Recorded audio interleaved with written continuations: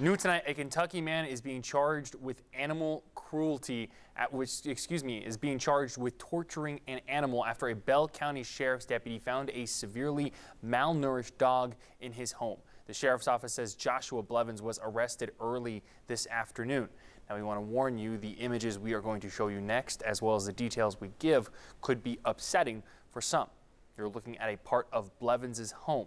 This dog has been blurred out due to the graphic nature of the photo.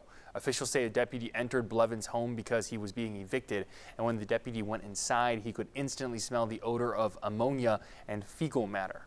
The deputy said he heard a dog barking in the living room area, which was barricaded off by furniture.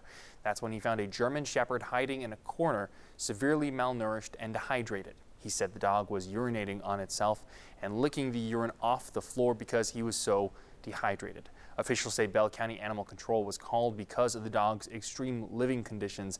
The dog will have to be euthanized. They say Blevins showed up at his home during the investigation and was immediately taken into custody.